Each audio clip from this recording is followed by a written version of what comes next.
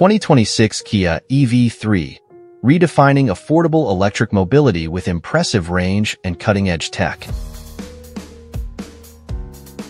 The dream of an affordable electric vehicle, EV, with a decent range always seems just out of reach. Chevrolet had the Bolt, until it was discontinued, though it's slated for a comeback, eventually. Meanwhile, the market keeps unveiling larger, bulkier EVs with massive batteries capable of powering small neighborhoods. While it's clear that businesses prioritize profitability and higher margins from premium models, it seems like consumers seeking budget-friendly EV options are often left disappointed. Kia aims to change that with the upcoming 2026 Kia EV3. This subcompact electric crossover promises to offer the same advanced features found in the brand's larger models, along with some improvements that could eventually spread across the lineup. With a solid battery and a target price range between $35,000 and $50,000, the EV3 looks to balance affordability and practicality. But does it deliver? Promising specs. Many smaller EVs struggle with undersized batteries and range numbers that don't align with typical American driving needs. The EV3, however, packs an 81.4 kilowatt-hour battery in a body that's more compact than the Niro, its sibling. It boasts an impressive range of over 370 miles according to the WLTP cycle, although in the US, it's expected to land closer to the crucial 300-mile mark. There's also a 58.3 kilowatt-hour battery option, though it's uncertain whether both versions will be available in the US. Unlike some of its larger counterparts, like the Hyundai Ioniq 5, which features an 800-volt system, the EV3 runs on a 400-volt architecture. However, Kia still estimates a 31-minute charge from 10% to 80% on a 350 kilowatts charger, even though the EV3's peak DC fast charging rate is capped at 130 kilowatts. The EV3 lineup is expected to expand over time, eventually offering all-wheel drive and a high-performance GT version. Initially, however, the US will receive the EV3 in a single-motor, front-wheel drive setup. This configuration, which may still be tweaked before its US debut, currently delivers 201 horsepower and 209 pound-feet of torque, allowing the EV3 to reach 62 miles per hour in about 7.5 seconds.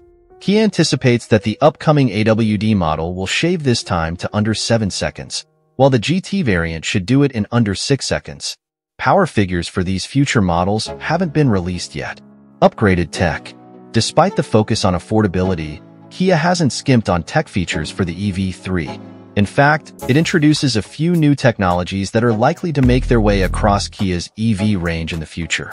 One highlight is the iPedal 3.0, the latest version of Kia's multi-stage regenerative braking system.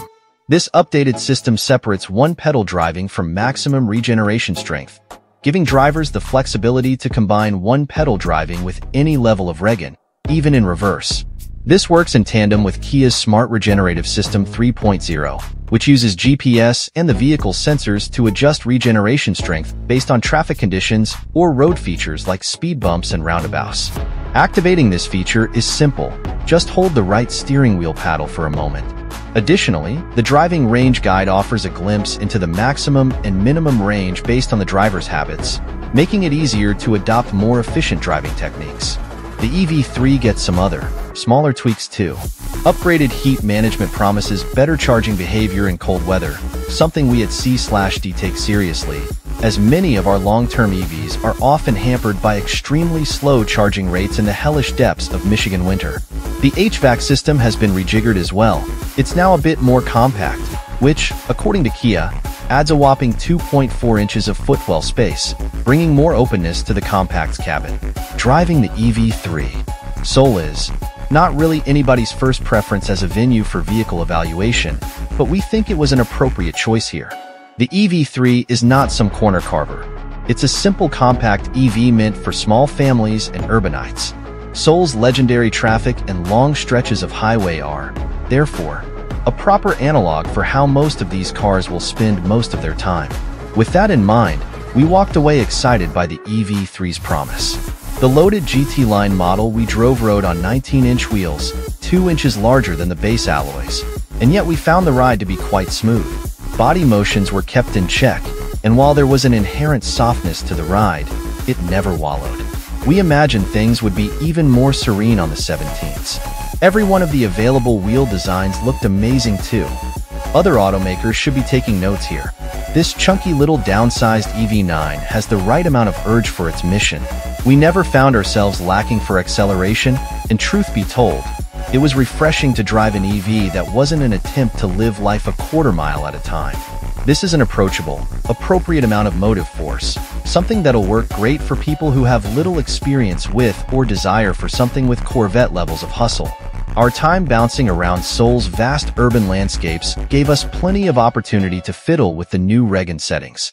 We weren't big fans of the smart regenerative system, as we prefer something with a more linear response that provides predictability. However, those who want something like this should enjoy it, as we found an excellent blend between friction and regenerative braking. Decoupling max Regan strength and one-pedal driving also turned out to be a smart move.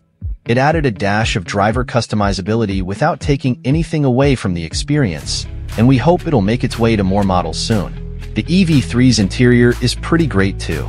A mix of recycled or otherwise sustainable materials maintains the green vibe, and we will never complain when fabric makes its way onto dashboard trim.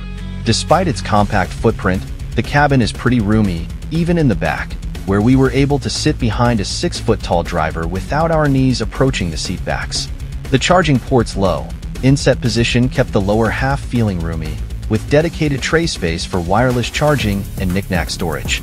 There's also a trick little table built into the center armrest that can extend out for use while you're charging. It had no problem hosting a small laptop or tablet. Kia didn't hold back on the tech front in the EV3. As in the EV9, a tripartite display spans some 30 inches of dashboard, with the climate controls nestled between the digital gauge display and the infotainment touchscreen.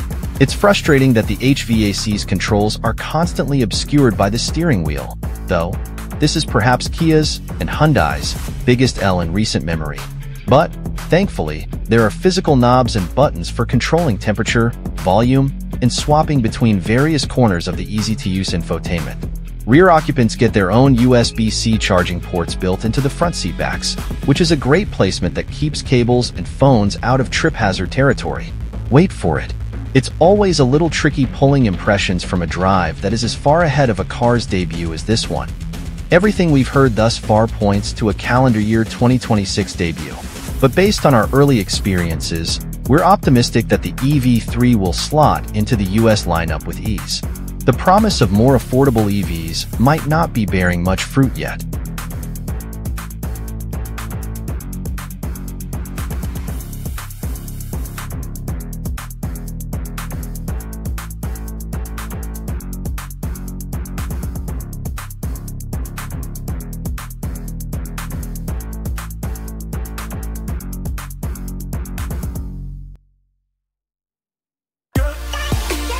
Thanks for watching. Please like, share and subscribe if you like videos like this. Thank you.